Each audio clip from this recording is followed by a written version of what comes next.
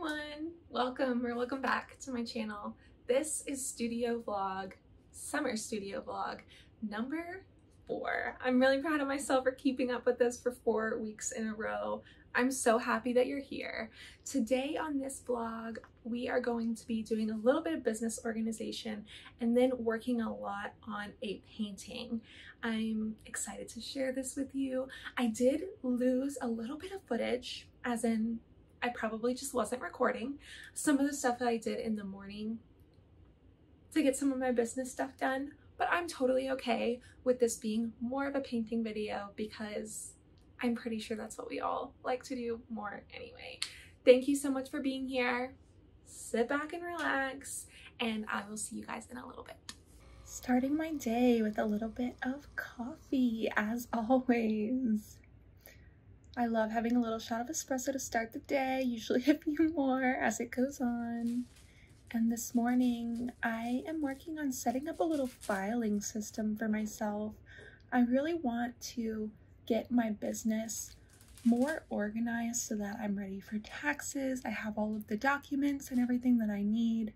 So I went to Target and picked up some folders. I actually have this little spot in my desk for a hanging file system, so I set that up. I'm organizing all of my receipts here into a little receipt organizer. I'm so happy to have this organized now. I had been just keeping stuff in a regular little folder. That's what I did last year, and it was okay, but I already have so much more volume of receipts and orders and papers, and it feels so good to have it organized.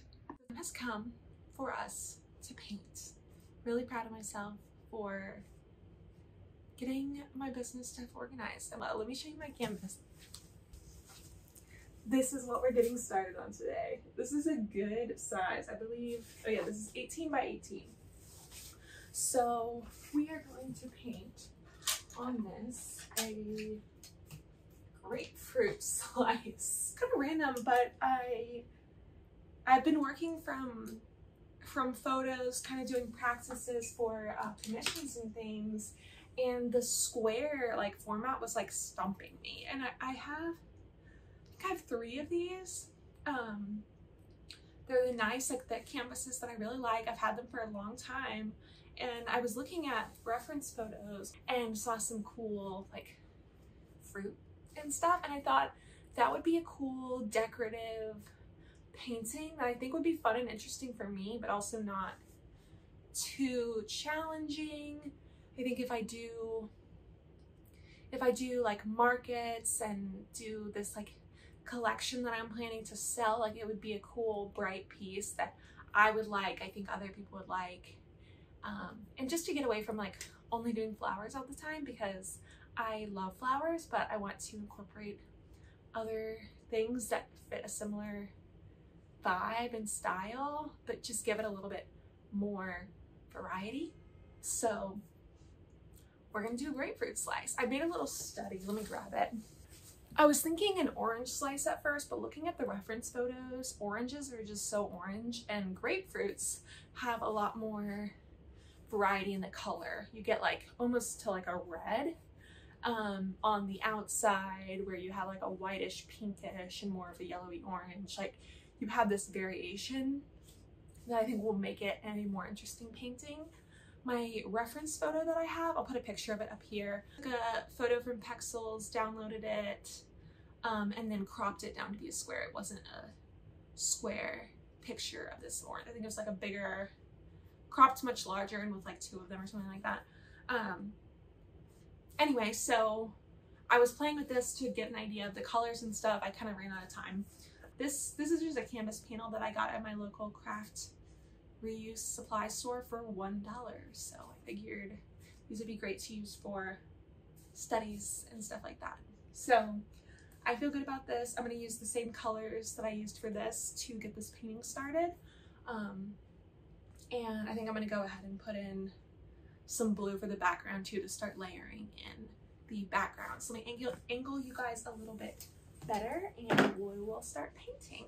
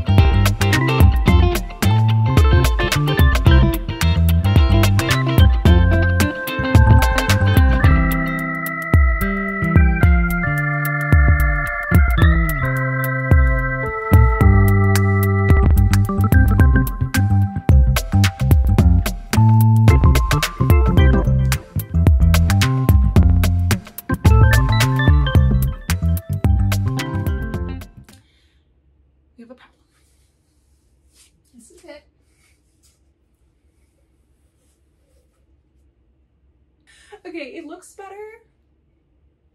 It looks better now than it does up close. Okay, so like looking at it in my tiny camera, it's like it's really far away and it's not too terrible, but this is giving painting with a twist. This is not good. Yeah, so we're going to not deal with that right now. I think that it's recoverable. I think that we need to like get in the hyper realistic details. I don't know, I think it definitely needs more layers and stuff too. Like my paintings are always gonna go through kind of a weird like ugly phase, but I think with it also being like super bright colors, I don't know, we'll see. I think it'll get better, but we can't look at that right now.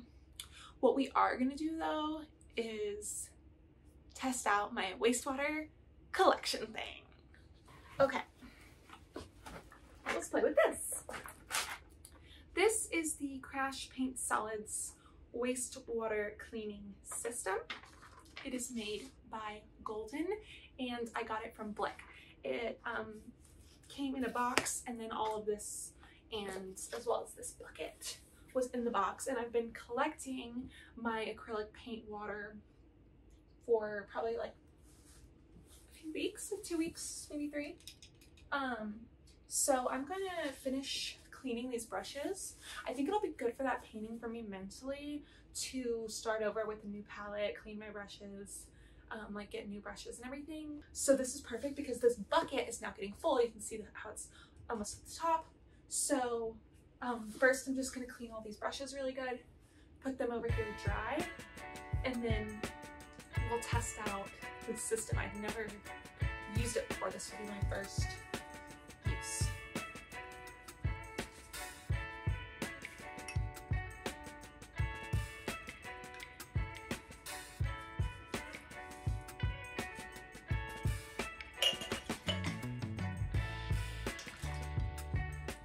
One of my issues that I already have with this system thing is this bucket that you want to collect the water in.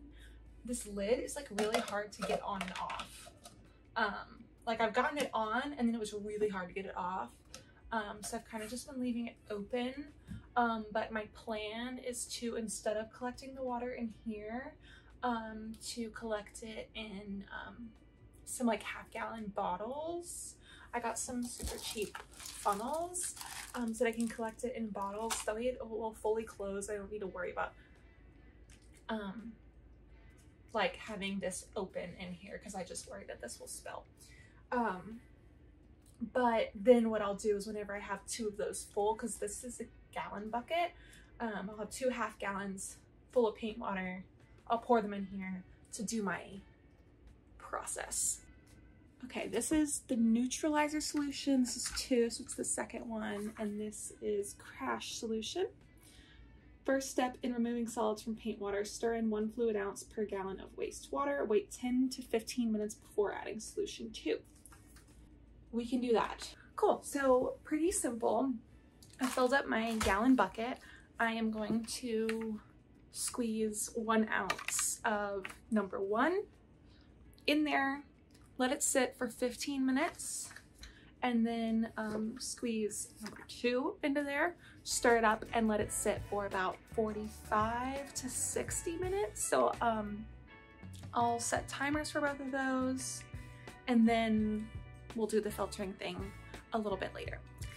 Also, once I get this like draining into the filter thing, it says to leave it overnight. So that'll be good that I can set it up in this corner of my studio and I won't need to like mess with it.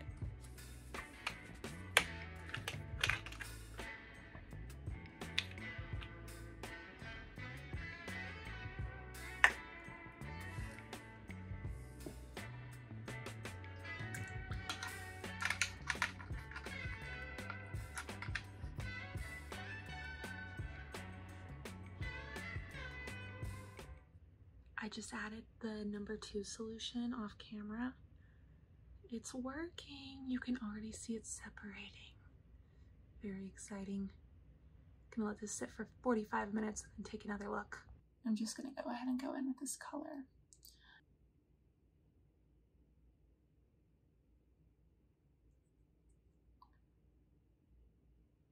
It's funny because this orange looks so bright, but then putting it onto this canvas, because it's so bright, it just looks almost brown. It's really crazy.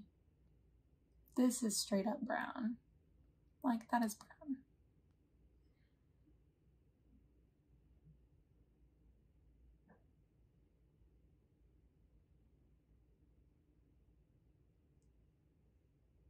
Okay. I think that this, yeah, I mean, this is definitely going to be too dark, but what I'm going to do is go ahead and still put in this dark brown all around the edges, because it does get really dark. I think I'm just going to go over it again with a red, but I think maybe having this as a base will be nice and give it some depth. And because if this kind of showed through just a little bit in like the cracks between the brush strokes, I think that could be really nice and interesting, because having that neutral dark color would be kind of unexpected. I think I do need to tone down the colors here, but I think I just overcompensated and went too neutral with it. But that will be good, having this underneath and then having the brighter colors layered on top.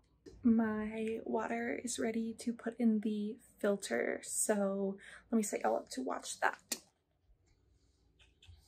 Anyway, it's definitely pretty clear on the top. So the next step is going to be to filter it through one of these filters into this clear bucket. It says to wet it with a spray bottle, or you can just put it in the sink, but I do use a spray bottle for my paintings. I have one right here.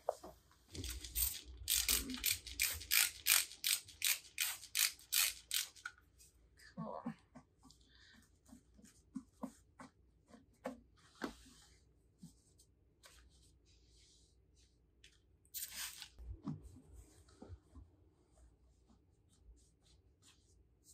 Okay. The bottom is definitely stuck, so I think we're good. And then we're just gonna pour this in.